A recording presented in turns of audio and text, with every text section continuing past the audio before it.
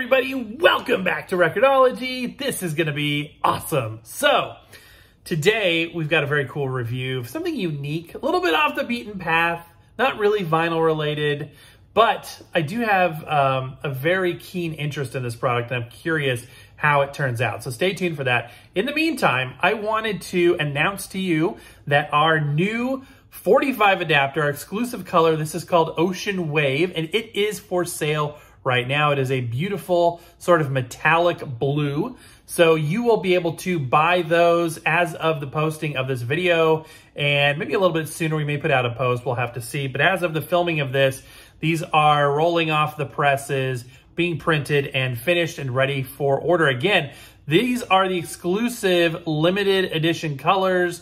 They won't be around forever, so get yours. Also, I've debated whether or not to announce this or not, but I've decided I'm gonna do it.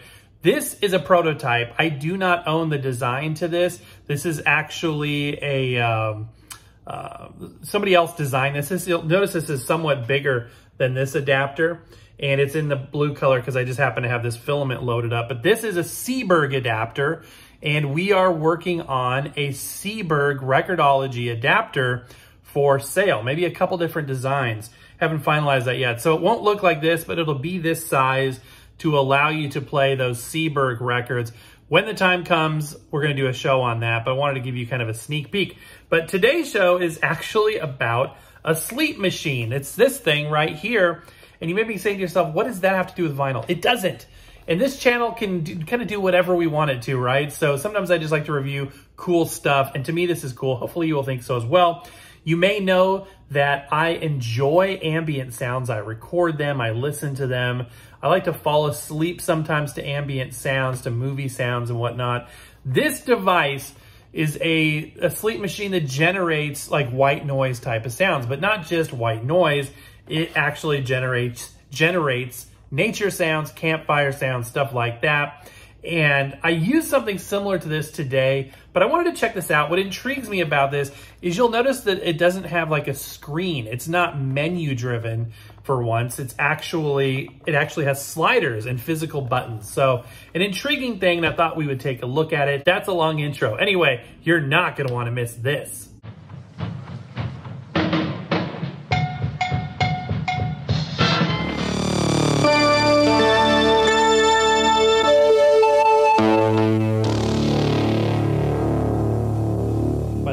In terms of record player reviews, we actually have more coming your way very soon, so stay tuned for that. But yeah, so here it is, white noise sleep machine, sleep until dawn. 8 kinds of natural ecological environment sounds promote healthy sleep, soothe emotions. Sounds of nature sleep with you. This part I don't understand. Third gear timing function, reasonable sleep. And then down here we've got main talking points: white noise, healthy sleep aid for the whole family. So everybody gets to sleep. Technical parameters: white noise function, 8 different sounds, etc., etc., etc. High quality audio output. I'm curious if this thing actually does have like an aux out. That would be interesting. If it does, we might do a direct feed. Timing functions, product is left channel and right channel output. Again, I don't know what that means, but I'm hoping it means that there is an aux out. I'm not 100% sure. Type C driver, made in China. 85 decibels of white noise power. And let's see, there's some, oh yeah. And then we've got all these icons for different functions. Each one says, push the volume slider up to the maximum sound and push the volume slider down to turn off the sound of rain. Push the volume slider up to the maximum sound and push the volume slider down to turn off the sound of waves. So it does that for every single one, which is odd, although there are slight differences from one to the other. And this one for the beep sound, and that's not the icon I would have chosen for beep. So it's interesting. It's very interesting.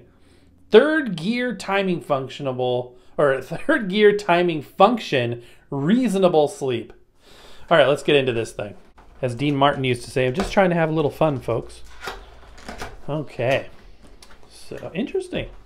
Thought we'd have a styrofoam packing, but we've got a clamshell plastic, nothing else in the box. Here we've got the manual right there. And in here, we have the device itself. It's a USB-C, okay. And the brick for said USB-C. And then the product is just wrapped in plastic, so it's actually just a bag, so that makes it easy. And here it is. So yeah, physical buttons, I think that's good. I mean, I think we have so many things in our life with freaking screens. It's getting annoying. It's getting a little annoying how many things have screens. In some cases, things that don't need to have screens. And this is a good example because in the middle of the night, you know, you're half asleep. The idea of being able to reach over and fumble around for something, like let's say, oh yeah, I like the campfire sound. I know that's the third one over. You can do that in the dark, and I think that that's a good thing. So yeah, we've got what looks to be like a simulated grain, but it's plastic, obviously. If I turn it this way, I don't know if I can capture this, but there's ridges, like there's texture. It's not just smooth on the edge. It's kind of a nice, interesting, grippy texture. I like. Well, it's a smooth plastic, but the way that it's molded makes it kind of tactile and nice. Nothing on the side. The back, we've got the headphone out. Okay, so that's the output. It does have a headphone jack. So yeah, we'll do some direct feed sound tests. And you know what else I want to do? I want to open this up because I want to see if it's just playing off an SD card or if it's based on an IC or something like that. We'll see exactly how it works. 5-volt power supply. On the bottom, we've got 4 pads, and yeah, that's about it. So up top here again, the sliders, everything's plastic.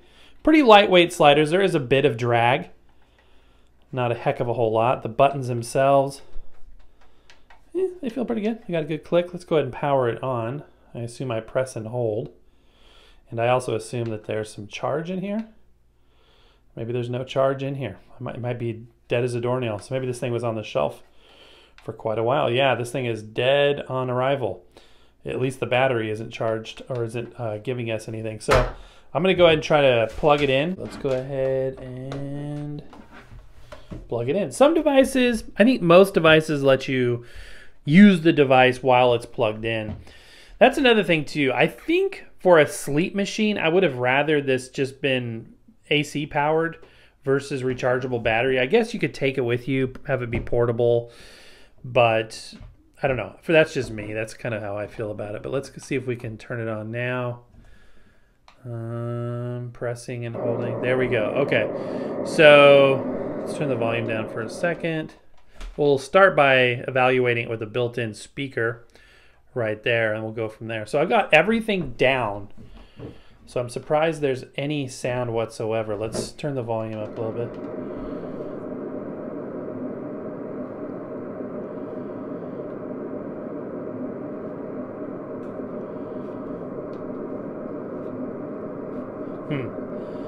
Okay, I need to look at the manual. Clearly I don't know what I'm doing, which is par for the course. By the way, do not hit the item seriously.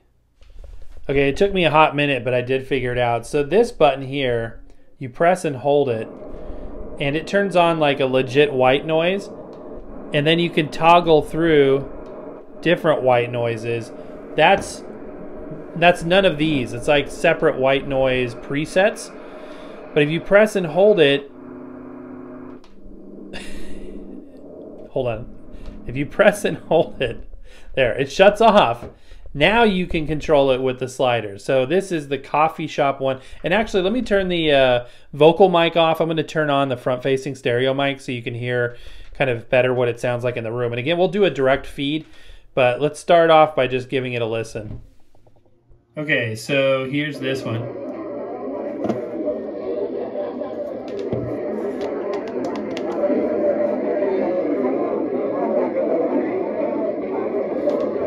Like a coffee shop atmosphere. This is the one they call Beep. Sounds more like low resolution crickets and some wind.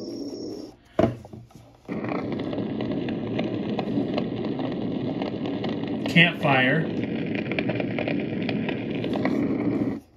Okay, I've got a funny story for you guys. So our other sound machine that we have, I have not reviewed it. We've had it now for, gosh, probably 6-7 years.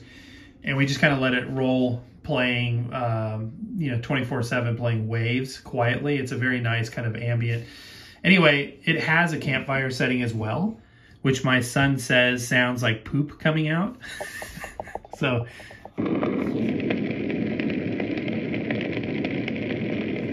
anyway, no comment on that, but I did think about that. Rainstorm. I'll turn the volume up a little bit. It's supposed to be thunderstorm. And wind. Oh, waves. Okay. Birds.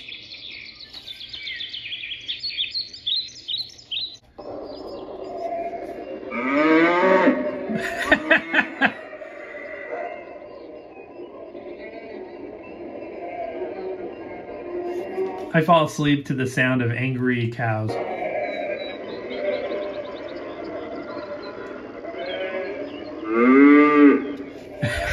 That just wouldn't be my first pick. Okay, so there's your sneak preview of the sounds, and then you do have a toggle switch here for a sleep timer, which is cool. That's a cool feature. One thing I did notice right out of the gate, though, with these sounds is the lowest volume setting is already kind of loud. That's better, actually. When I was listening to the white noise, the lowest volume setting seemed kind of too loud already. And of course you have the actual slider, so you can make it quiet, so that's good. Okay, good. So never mind. That actually is okay on these specifically. Now, if you're listening to white noise, however, that's the lowest setting. And I know that's probably hard to tell on camera, but that's a little bit too loud. Okay, next thing we'll do is direct feed sound test. Okay, so this is the direct feed sound test. Let's go ahead and give this a listen. We're gonna just go through all the sliders.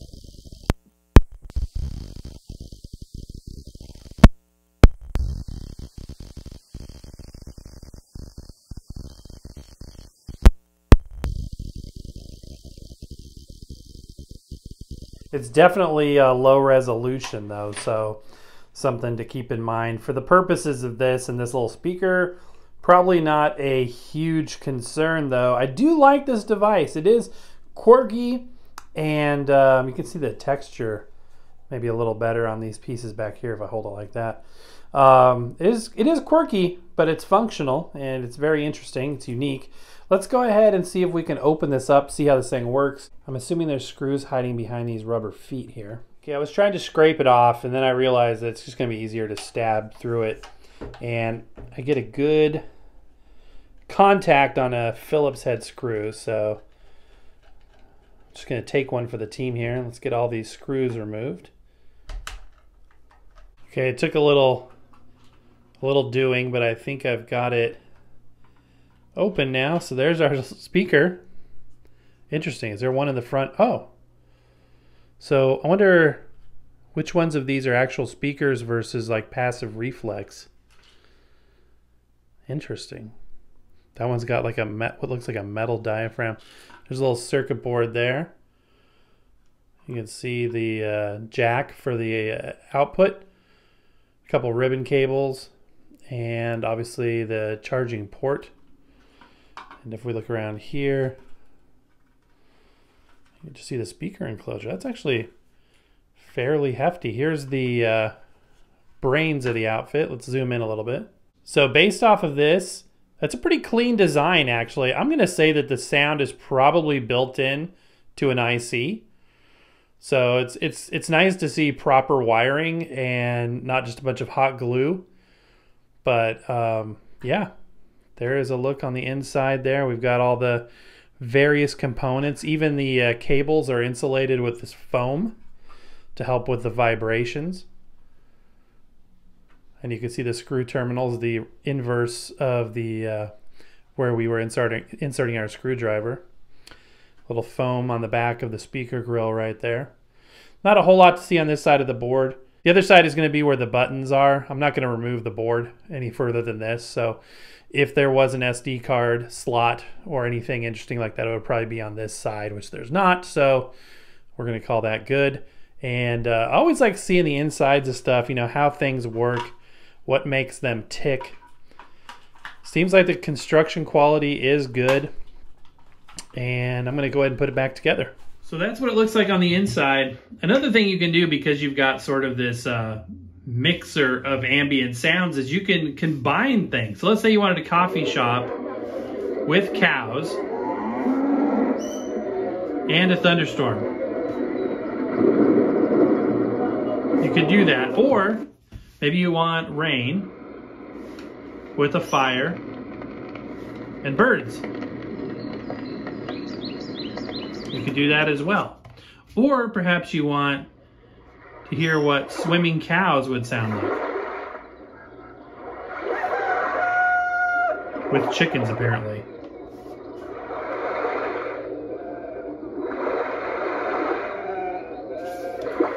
Or perhaps you want to know what a coffee shop would sound like with birds.